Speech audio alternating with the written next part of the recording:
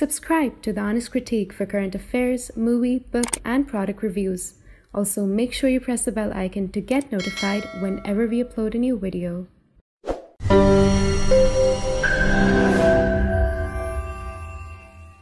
The views, information, or opinions expressed during the video series are solely those of the individuals and do not necessarily represent those of The Honest Critique and its employees. The following video contains strong language which may be offensive to some viewers. Viewer discretion advised. Hello and welcome. Today we have among us Devdutt Pattanaik. Devdutt Pattanaik is a best-selling author, mythologist, podcaster, radio host, YouTuber, and an illustrator. He has got an impressive CV, doesn't he? Devdutt is out with his new book, Pilgrim Nation, and unfortunately due to the pandemic, I have only soft copy. Okay, Devdutt has the hard copy and is showing it to us. But fortunately, I could travel to this pilgrim or all these places without even actually moving because of this book. So thank you, Devdutt, for actually writing this book and making our pandemic lives a little bit better. Namaste, Honest Critique. Hi, Ratnadeep. Hi, Muskaan. Nice to hear from you. So tell me how to proceed. We'll go with each question. Hi. Thank you so much for being here with us today. So just moving into the first question, Devdutt, I'd just really like to ask you that why do you refer to Bharatvarsh as a pilgrim nation? And why did you choose Shravan Kumar in the cover? What was your motivation behind that? So, Muskaan, Bharatvarsh is the old name of India, and it comes from Bharat clan, and Bharat has different meanings in the Hindu world, in the Jain world. In the Vedic world, it is the person who sort of compiled the Rig Veda. Now, I decided to use this word because everybody keeps using this word about India being Bharat, and it's not very clear. Why, when you look at this thing, it's called Pilgrim Nation and it's called the Making of Bharatvarsh. Bharatvarsh, what does it mean? And nowadays it has become a very sensitive topic. That is the original name of India. And we have to ask ourselves, how do we know each other? Do we know each other from names that others gave us? So Hindustan is a name which outsiders gave us. India is a name that outsiders gave us. The local people came up with the name called Bharatvarsh, based on a great king. Either he was a Jain king, the son of Rishabnath or Rishabdev, or he was the son of, what's his name? I forgot his name. The Indian king Shakuntala and Dushyant's son, Bharat. Then there is the Bharatas or the tribal kings which come from the Rig Veda and associated with the composition of Rig Veda. So that's what I thought. I had to draw attention to the people of this, how Indians know their land. As far as the Shravan Kumar's cover, so you can see this image of Shravan Kumar. Now he's traveling, it reminded me of the Kavad Yatra in North India. Lots of young men travel, and it's rather aggressive young men in North India travel to Ganga with a kavad, and the kavad, they carry these pots of water to collect Ganga and take it back home, and they don't keep the kavad on the floor. So I wanted people to be reminded of that, but to remind that the original kavad carrying person was Shravan Kumar.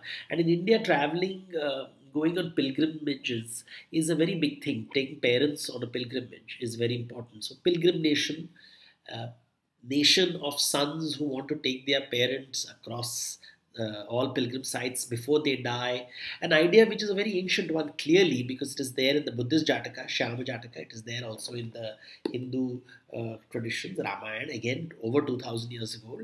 So these ideas are ancient ones, and I wanted people to be drawn to it.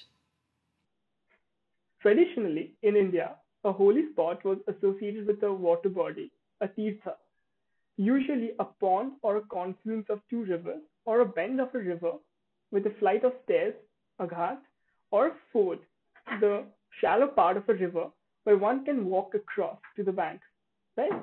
But as come from the Vedic age to the present day section of your book, we find that a lot has changed over the years, especially with the access to this place of worship and more democratization of such institutions.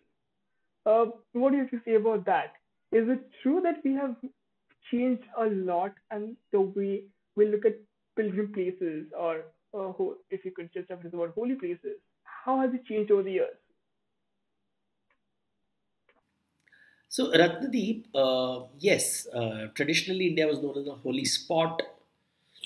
The whole idea of water was very important. So Ratnadeep, I can see that you have seen the book in its detail, and you know that I have taken 33 pilgrim spots and I have distributed, although they are geographical locations, I distribute them over history of India. And you're right, as you move from place to place, as you move over time across geography, you realize that the concept of tirtha has changed. It is no longer a pond, but any temple in India needs water. So there'll always be a pond associated with it. Small pond, big pond, stepwells of Gujarat, the ponds, the great ponds of Tamil Nadu.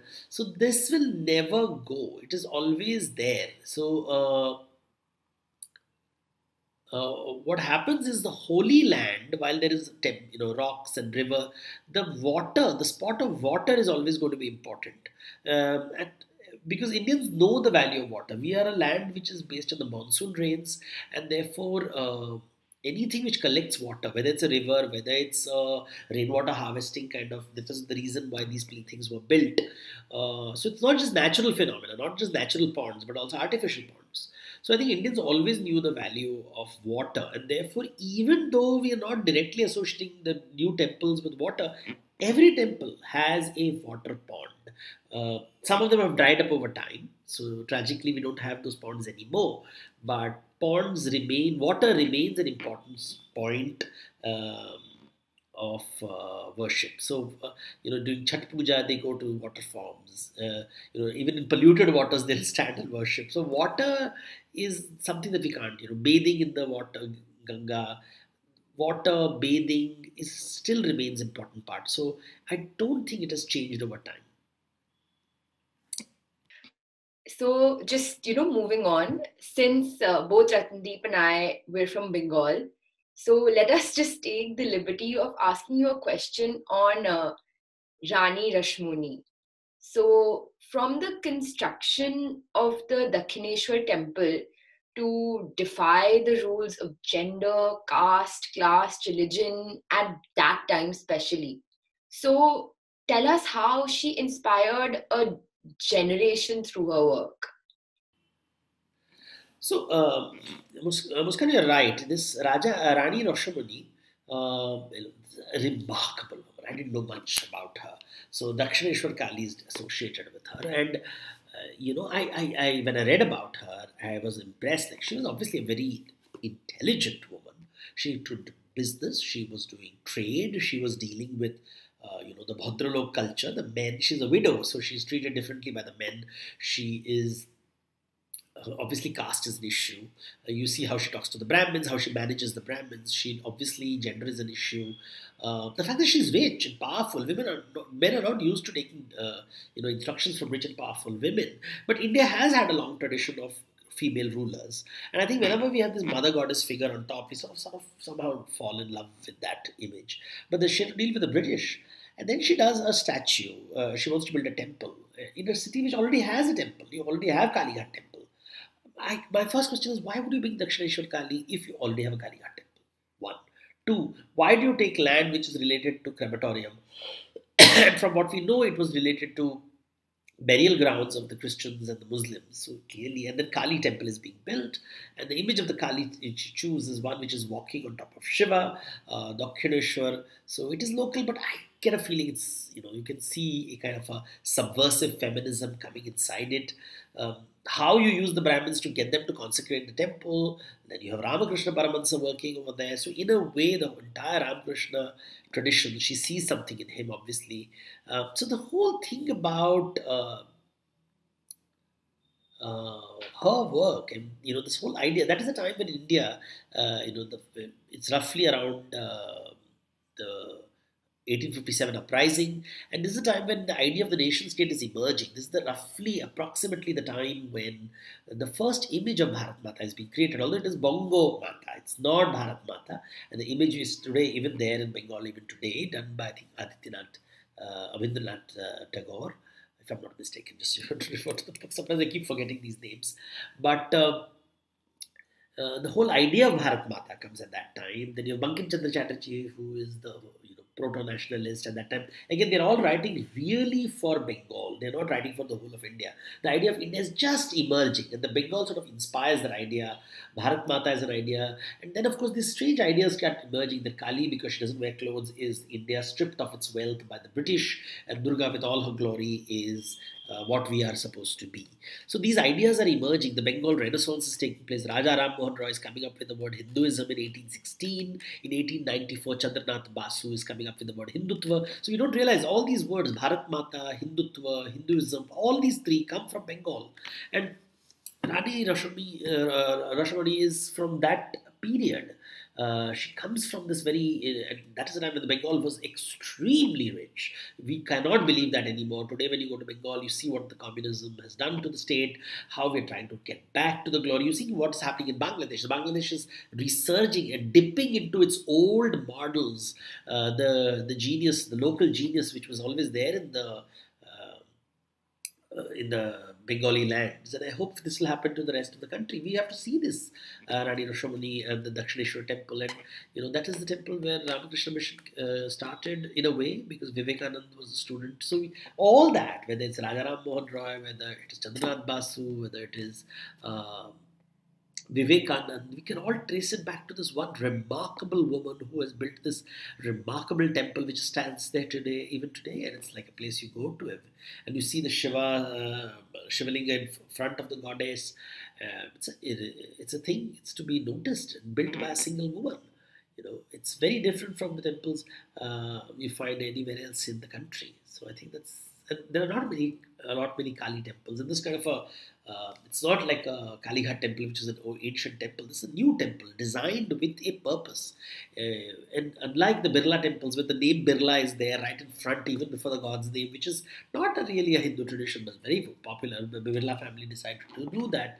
Normally, you always take the deity's name, and therefore you don't have to, it's not called the Rani Rashomani temple. It is called the Kali temple. So that was, so the whole point of Pilgrim Nation is when you go to a pilgrim spot, it is not just going to the deity, but understanding the geography, the history, the rituals, the symbols, all that has to be done. Okay, $1 million question, probably for all the people who have read your book. Why do you consider Taj Mahal as a pilgrim place? What's the distinction between a pilgrim place and a tourist place like a tourist place? What makes a tourist place, probably, let me just phrase and say, what makes a tourist place a pilgrim place? And what's your take on the recent Taj Mahal conspiracy that was going on? So Ratnadeep, Taj Mahal, I decided to call it a pilgrim spot because you see, tourists, when they come to India, they all go to see Taj Mahal. And this annoys Hindutva a lot because all photographs of India is associated with a Muslim tomb, because that's what Taj Mahal is. Many people think Mahal means a palace, and we think Taj Mahal is a palace, but actually it's a tomb where two dead bodies are there, one of Mumtaz Mahal and the second of the great Shah Jahan, who's buried next to his wife not for romantic reasons, only because his son wanted to save money. And this beautiful, beautiful statue is made, and that has become the image of India, which annoys the Hindu lobby, which wants a Hindu temple there. Naturally, they'll say this really is originally Indian. Tejo Mahal hai. It's like, many people believe California is Hindu because it is really Kapila Aranya. I don't know if you've heard that. Or Australia is Astral hai, because that is where Pandavas had kept all their astras. So these kind of weird ideas come all the time, and people strongly believe it. Of course, they've used Hindu craftsmen because that's the craftsmen that are available. If you go to Goa, for example, the Goa temples look like churches. Why do they look like churches? It's because the craftsmen who built the churches were also building the temples, and therefore it was just easier that way. And when the Muslims came to India, they brought their architects with them, but they also used the local artisans. So a lot of Hindu motifs. But look at the structure. If you look at it from an aerial point of view, you'll see the design of the gardens around it is very much designed around Islamic principles, not based on the mandalas at all. It is definitely not radially symmetrical. It does not have the mandapa. There's nothing looking at it. But then you can't say that. It's a true arch.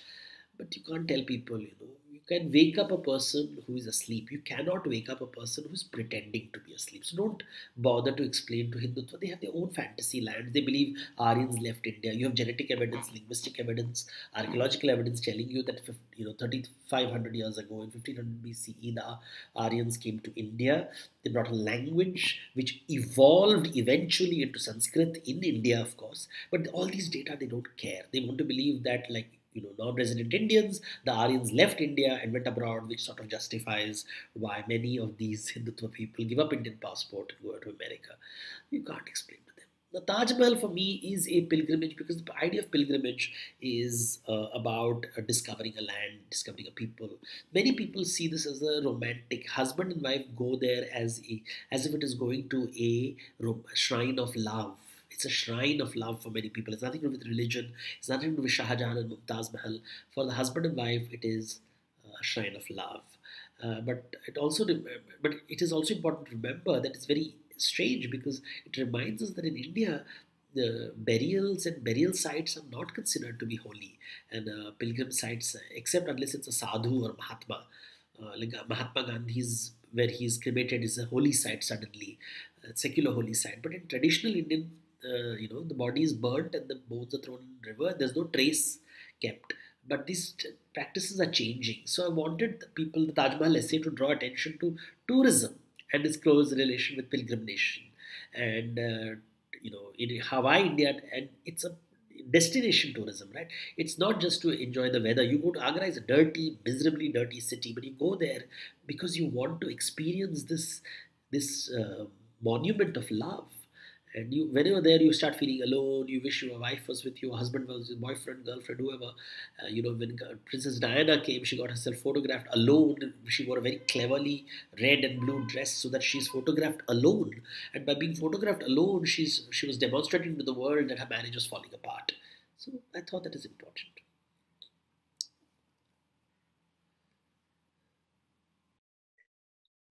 And like we all know about Sabrimala and like this controversy around the entry for all and like the equality of all religious traditions.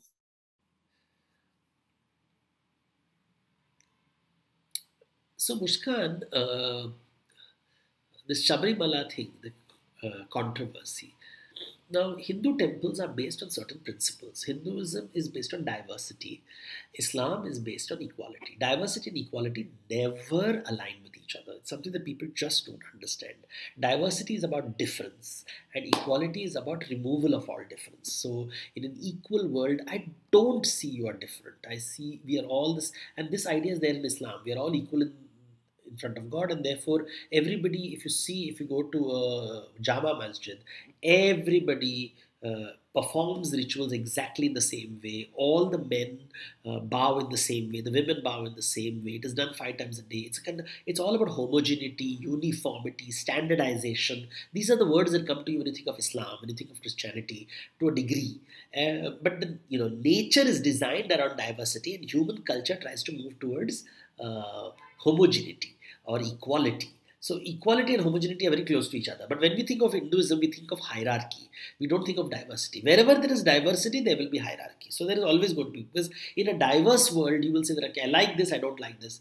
And therefore, Hindu temples are built keeping this diversity in mind. So there are temples where only women do some pujas. There are temples where only men do pujas. Different castes do pujas. There are different caste temples. So these temples were designed around a different social structure. India has changed. Since then, we are now believe in equality. We don't value diversity so much. We want everybody to speak Hindi. We want everybody to speak English. We want everybody to be on Facebook. We want everybody to be on Aadhaar. We want everybody to be... And therefore, this Sabrimala temple was traditionally not used. There are many temples in India where women are not allowed. And there are many temples where men are not allowed. There are many, many rituals in India where men are not allowed. Just as in Islam or in Christianity. You don't see a female pope, not yet. Although people are screaming and shouting, why are there no female popes? The muezzin who shouts, the azan is always male, they are female. Prayers are not led in Islam by female. So this gender has been a global issue. Now, so just to see the Sabrimala temple, the Ayyappa temples, most Ayyappa temples around India, there are many Ayyappa temples. First of all, Ayyappa is a Malayali shrine, it's a Kerala temple, it's a Kerala culture. Most North Indians have never heard of this shrine. So it's not a Hindu temple, it is a local temple. So geography, it's a local expression of Hinduism. And there are many Ayyappa temples, like in Bombay, there are many Ayyappa temples where all genders go. There is not an issue. It's this particular shrine that there has been some kind of rules that have been followed for a long time. 100 years ago, nobody went to this temple.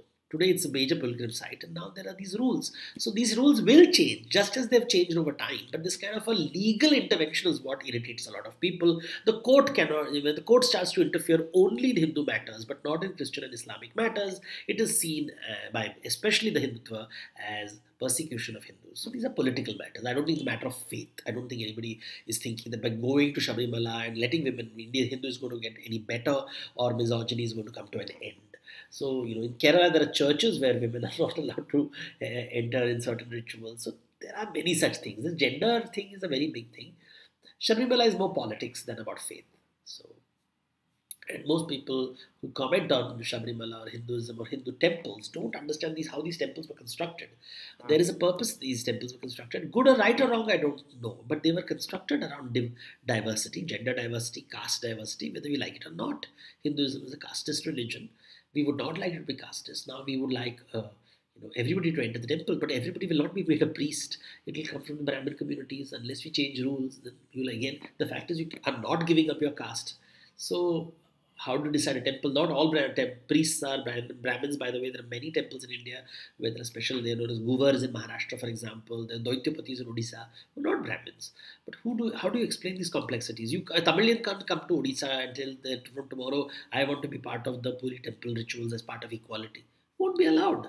They'll say that no, this is for hundreds of years. It's been managed by these 1,500 families, and the priests will only come from these families. You can call it nepotism. So these are complex issues. How much do you value tradition at all? Does tradition matter? And all things in tradition is not good. So they will die over time. We carry forward things that we like, and some things we will not like. And as people change over time, the rituals will change, the temples will change, and they have to change. They have no choice. But if you try to force it through legal measures, then sometimes it works. You have to, like Gandhi had to do major activities to get people to enter temples. 100 years ago, many people were not allowed to enter temples.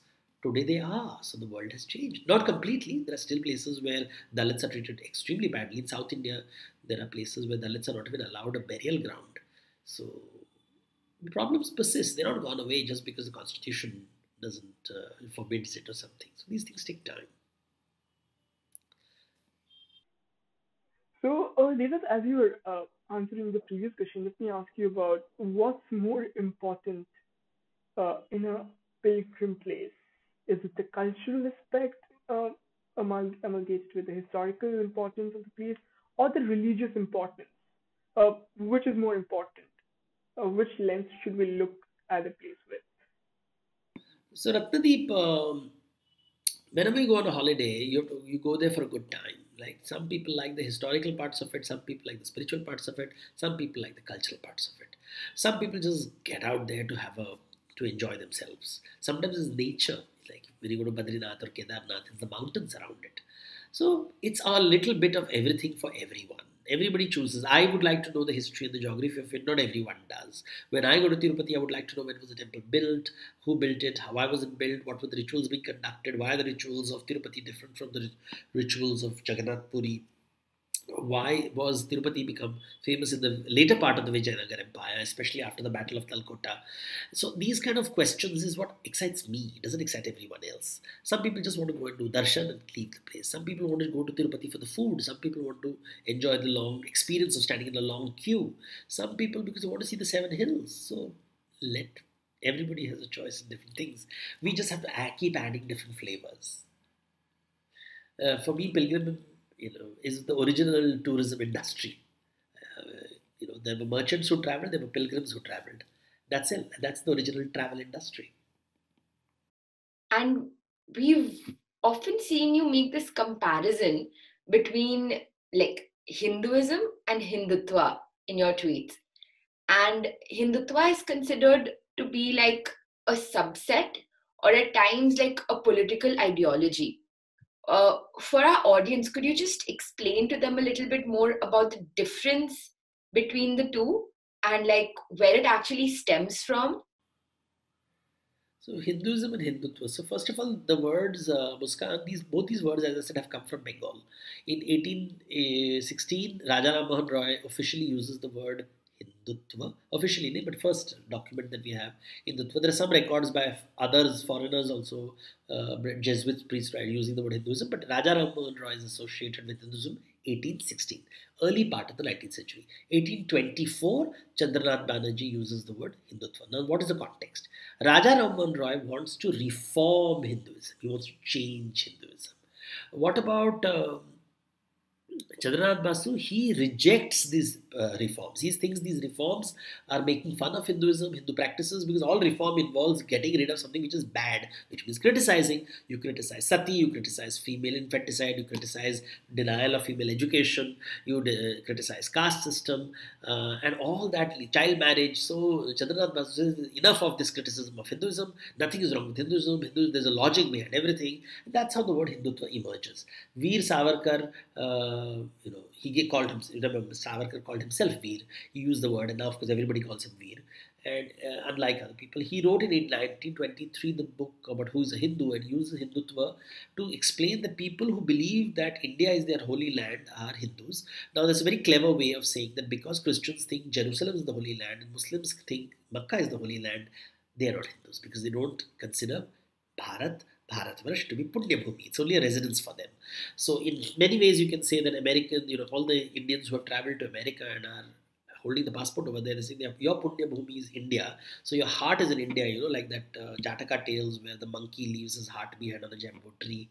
So these kind of clever political games are played. So Hindutva has nothing to do with Atmagyan, it has nothing to do with wisdom, it has nothing to do with the glory of India, it has nothing to do with Dharma, Artha, Kama, Moksha. It is only about power. And that's what you see today everywhere. It's proof of the pudding is in the last 6 years. We are seeing that there's no economic growth, there is no defense of our country, the health, there are more people starving, the hunger index, we have gone, more people are hungry in India today than they were 6 years ago. So everything has collapsed in our country, despite promises like Digital India. So Hindutva is not interested, they're not interested in anything but power and politics. So, at the practical level, Hindutva is only about power and politics. It is about imagining that there is a wound, and it's a very monotheistic. It's like India has been hurt by the Muslims and we have destroyed the Muslims. That's all Hindutva is all about. And it is about, not about, it's about, Hindi is equal to the national language. I mean, come on, have you ever read Bengali literature, Odia literature, Marathi literature, or trying to unite India by one goddess, Bharat Mata, who suddenly disappears, or posters where Ram is shown without Sita, Krishna is seen without Radha, Shiva is shown without Shakti, where the leader is one leader who takes all the decisions, there is no collaboration happening. Very different from Hinduism. Nothing Hinduism about it. Hinduism is diversity. Hinduism is about organicness. Hinduism is about changing things, allowing localization. The gods in every city are different. The gods in every village are different. Rulers and governance structures are very different. So Hinduism is about diversity, about dynamism, about complexity. Hindutva is about singularity, master strokes, and politics. Very different. Very, very different. And since Hindutva, it follows a linear Western template, just like Marxism, secularism, liberalism, can we conclude that it is a form of a political ideology? What are your views on it? Yes, Muskaan, we can say that, Marxism also comes, Marxism is trying to make the world a better place, and it ends up creating Mao Zedong, Stalin, Pol Pot, who killed millions of people. Marxism, Marx was an anti-Semite. I don't know if you know that. He was an anti-Semite. He was born a Jew, but he converted to Lutheran. His family converted to Christianity, and he hated his Jewish heritage. And since the Jewish people were businessmen, he came up. Some people will argue that his entire hatred for Judaism led to the Marxist doctrines. So. It doesn't come from a happy place. It doesn't come from making the world a better place, but it comes from some other place. And same thing is about Hindutva. When you try to save the world, when people want to save the world, I'm very, very wary of this. For me, Pilgrim Nation, pilgrimages. You have, Ram Janmabhoomi is being created. Is it being created to create faith in people, or it's created for a political identity? It doesn't, it's a very beautiful grand temple, but it reminds me of a Swaminarayan temple or a Jain mandir. It's very modern, and obviously there's somebody who hopes that instead of going to Taj Mahal, people will start going to Ram Janmabhoomi temple. Um, it's a temple where the goddess is not seen anywhere. And all the priests seem to be celibate men, yogis, and RSS volunteers. There's nothing Shubha Mangala over there. So it is a political. I don't think anybody denies the fact that Hindutva is a political identity. The thing is, Hindutva starts imagining itself as Hindu Dharma. That's, we can't say anything about it. So you can't argue with Hindutva because they will attack you. They will get the trolls after you. They will bother you with income tax raids. So we just allow Hindutva to do whatever it wants with the country. We just have to go through it because we voted them. Like many, at least 30 to 40% of India voted for them. Not just upper caste Savarnas, but many lower caste people also voted for them. And we are going to face this. This is our karma. ये बीज बोया है, so whatever we have sown, we are going to reap the harvest of it in a way, one can say. And we didn't expect this harvest. Like as Krishna said, phal ki chinta mat karo. And this was one phal we never expected to come. So, अच्छे दिन with lower economy, starving people, but everybody in denial. So, we live with it. Can an idea like secularism flourish in a religious place which is more of a private space? Can we be secular when we are religious at the same time? Ratnadeep, secularism is about allowing everybody to celebrate their religion, respecting each other. It is not about denial of religion. Unfortunately, in our country, upper caste Hindus have been embarrassed by them because of caste. Because we are all privileged, we are all elite, we have benefited from the caste system. So we are so ashamed of ourselves that the only way we prove that we are secular is by making fun of Hinduism. And that has annoyed a lot of people. It is one of the reasons why many people have turned to Hindutva, because there is no political party which celebrates Hinduism. You see, Congress doesn't celebrate Hinduism. Although Rahul Gandhi will occasionally say that I'm Shiv Bhakt or something like that. We want people who celebrate Hinduism and Islam. You can't have every day in Bombay, for example, you have the azan playing loudly, and it's very annoying. It's a noise pollution issue. It's not a religious issue. And I know many of my friends who are Muslims, who are also liberals and activists, saying that this noise pollution is not necessary. We have given religion to uneducated mullahs. We have given in India, in Hinduism, we have given it to uneducated, these mass mobs people. We have to respect each other, right? Noise pollution is important. If you want to, during Holi, can we have organic stuff? During Ganpati, can we have more organic stuff? Because now we are celebrating these festivals at an industrial faith. It is not criticism of Hinduism. It is about improving Hinduism, expanding with time space. So I feel that secularism will only happen when we celebrate our religions and celebrate Indianness with each other. Not as mock respect for each other, but genuine respect for each other. Where I don't put loudspeaker because my neighbors are irritated. I don't indulge in chemicals that destroy the ecosystem. So I think that is what we done. I need a political party which celebrates Indian culture, not be embarrassed of it, right? And that's the problem. Secularism is embarrassed of Indian culture. It's trying to become something else, and that nobody likes it. This deracinated form of some Marxist ideology or socialist ideology. Economics is good, but people want to celebrate their culture. It's our identity, and I don't see that. Just wearing a kurta doesn't make you Indian. I think you should enjoy being Indian. You should celebrate India. And I don't see that in politicians. They only give it lip service. So secularism in the current form, definitely not. It needs a different redefinition, realignment. So, a controversial question, but like a common point of hate towards like another community is because of what happened with the temples during the Islamic rule and like their destruction. So, how much of that anger is really justified, and how can we as a generation move away from like this past division because of events that happened like Muskaan, other is,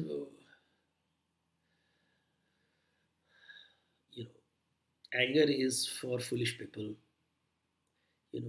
Everything in society, culture is based on the exploitation of nature. Culture, all wonderful things in culture are born of oppression. For example, the pyramids were built by forced labor. People had to give their services to the king as a form of tax. So the pyramids would not have been built without exploitation. The temples would not have been built without exploitation.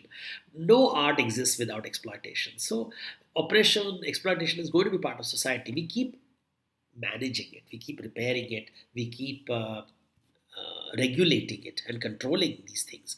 It's not going to happen.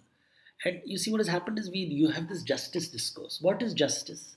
Justice is eye for an eye, tooth for a tooth. So everybody talks of social discourse, social justice. So when Dalits say that we have been oppressed for centuries, the blacks say we have been oppressed for centuries, so we want our, now the thing is now we want justice, and it really sounds like revenge, our time. And therefore, there's a pushback. The pushback by the whites, pushback by the Savarnas. When the women speak like that, then the men go against them. Then when the homosexuals and queer people and transgender speak about it, then the cisgendered people. So there is a confrontation. You can't create this justice discourse is a European and Christian and Islamic discourse, which is continuously looks at the past as evil. So Islam, the past is jahil. For the social reformer, the past is barbaric, and we want to improve it, we want to civilize ourselves. So these are concepts which are very, very Western in their structure.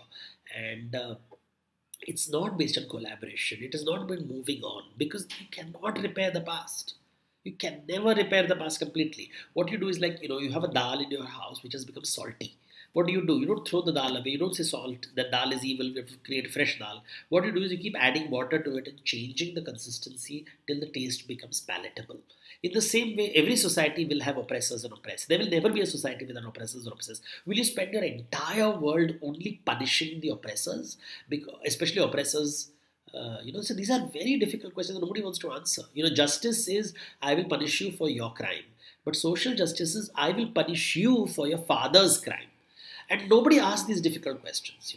You'll have policies which say that, okay, your grandfather benefited from this, so today you will not benefit from it. Now I'm going to say, no, I want to. How dare you deny me my things because you have not benefited over generations? And these are difficult questions to answer. And at the end of the day, it will not be solved logically. There will be a little bit of force, there will be a little bit of violence on both sides, and then the fault lines shift here and there, but they don't go away. So if anybody thinks that we can create a policy by which we will punish all white people and we'll punish all savarnas and we'll punish all men and we'll punish all heterosexuals and we'll punish all cisgendered people, they are living in a fantasy land. Because you will only create conflict, and that's what the world we are seeing. We are seeing a great pushback by people who are like sick and tired of do-gooders. And we have to reflect on it and redefine and create a new model of thinking. And I think that's what is happening today in the world. I hope Pilgrim Nation will help people take a journey through history and geography and figure out answers that are not so simplistic, like we'll remove the oppressor and solve the problem. You know, Durga Puja happens and people keep thinking that. I have heard people who've said Durga is the feminist leader. I've heard people saying Durga represents Savarna patriarchy. Now, who is right? Okay, thank you so much, Devdutt, for joining us on the episode. It's a pleasure talking to you and getting to know so much about the places that a lot of our Prime Minister has been vocally saying this over the last few years, that to go local and to visit local tourist places, to go to the pilgrim places actually. So great to know and learn about these places in detail from you. Thank you so much. I know you have been really busy throughout this week, and thank you so much for making out time. Hoping to see you soon, and take care. Thank you, Ratnadeep. Thank you, Muskaan. Thank you for this opportunity, and I hope your viewers do buy this book, Pilgrim Nation: The Making of Bharatvarsh by Aleph. It's available on Flipkart and Amazon. Even during COVID times when you cannot travel, you can make a journey through history and geography across the holy sites of India. Not just Hindu holy sites, but also Christian and Muslim and secular holy sites, and enjoy the greatness of India and celebrate it in all its forms. Hey, hold on before you move on to the next part of the video. Let me tell you something very interesting. Devdutt Pattanaik books are on a limited time price or a limited time offer price. It's available on sale right now on Amazon. So if you are a person who loves mythology, this is the right chance for you to grab them at a limited time deal. Go and grab your copies right now.